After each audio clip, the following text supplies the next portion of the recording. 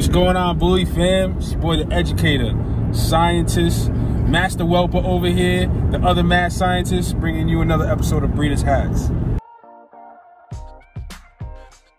You know, we on a little bit of a drive right now. Just picked up DoubleMuscleLineBulls-Ant. For you guys that don't know, this is my partner right here.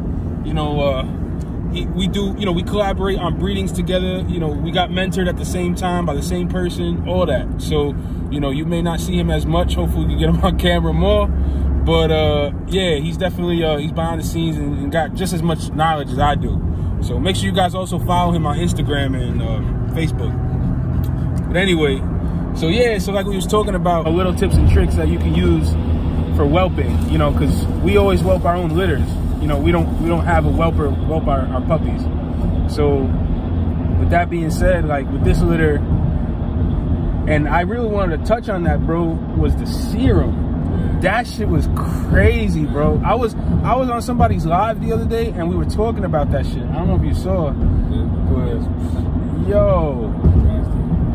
Now, all right, since you've been dealing more with this litter, what can you say has this, and to backtrack, guys, so what we're talking about is, because a lot of these dogs you should make sure all your all your females are getting C-sections. If you breed bullies, especially exotic bullies, you got to be getting C-sections. It's almost unethical not to get a C-section. So with that being said, these females get a little bit of a harder time starting off producing the milk, and in the first 48 hours you need that colostrum. So we started looking at studies and things like that, and we learned that you can take the serum from drawing the blood, spitting it down, and get that serum and serving that to the puppies within the first 48 hours. So now, since you've been dealing with the puppies more, and I've seen it, and I haven't even been around them like that, what have you noticed difference-wise right out the gate? Out the gate, it's just that everything down to just like strength, energy, you know, and them just being more and more lively, you know what I mean? And yeah. Just growing at a faster rate. I can't believe it. Like, he sent me the weights of these puppies, and they're like damn near like double the weight that other litters have been. So that shit blew me away when he told me that, because we always, you know, we notate the weight of the puppies, and we also can go and look back at past litters and see what they weighed and things like that. That's crazy, man. You know, so I haven't done a lot of the studying on it, like as far as the exact, you know, if the serum, you know, what antibodies exactly it is that they're receiving. But it's almost like it's definitely the cure to fading puppy syndrome. Definitely. Yeah, like if you got puppies that are gonna fading on you, or a little sickly, give them some serum. And some places actually sell it. But I think that would even help with just, you know, puppies that are just born like premature. Yeah, I think it gives them a good head start, right? It would help out like puppies that are born, you know, early. Yeah, premature puppies for sure. Yeah, for sure. Definitely. The first 48 hours is the only time you can give it to them orally, though. What are some other tips and tricks? Like, I know you were saying like you've been liking tube feeding more. Like yeah. Why is that? Tube feeding to me, for my preference, I just like it just because it's you don't have to, like, if you have to bottle feed, if you don't have to, if your female isn't you know, whatever the situation is, if she's not producing milk or whatever. Yeah. You know, either you're bottle feeding or you're tube feeding. With the bottle feeding, you know, you always have to worry about, you know, the puppies aspirating and stuff like that. Yeah, so, yeah. You know, that's just one thing.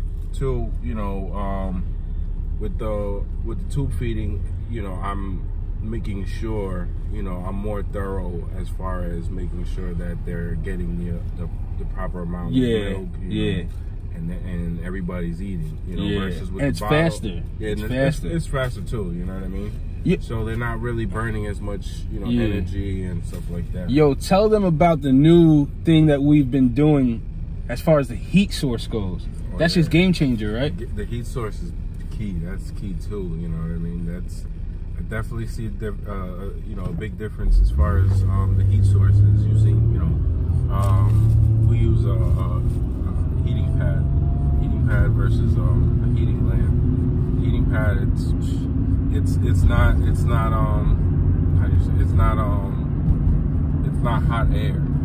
So for the puppies, it's more comfortable because, you know, they're usually cuddled up with their mom or getting their heat source from their mother naturally. But the heating pad with the heating pad is just it's more of like a natural, you know, it's more of a natural like heating source, you know, as far as, you know, after it helps them digest, you know, they don't have to really like regulate their body temperature as much like that, versus with the heating light, the heating lamp, source of heat. Yeah, because I even noticed too with this, like with the litters, for example, when you got a heating lamp, the puppies will have their bellies face up, so that it's like because they're trying to warm their stomachs for digestion and shit like that. But when you got a heating pad, like they'll keep their bellies face down. And like we were saying, like I don't like the heat lamps because of the fact that it heats the air and it dries them out. So yeah, so I mean, I think the heating pad is definitely going to be the new wave.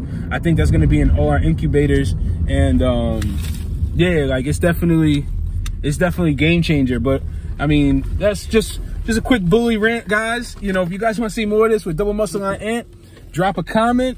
We actually just got to my house now, so we're gonna be snapping some pictures of Capri Sun. You know, do some more Breeders Hack episodes, tube feeding, all that shit. So I'll see you guys on the next episode of Breeders Hacks.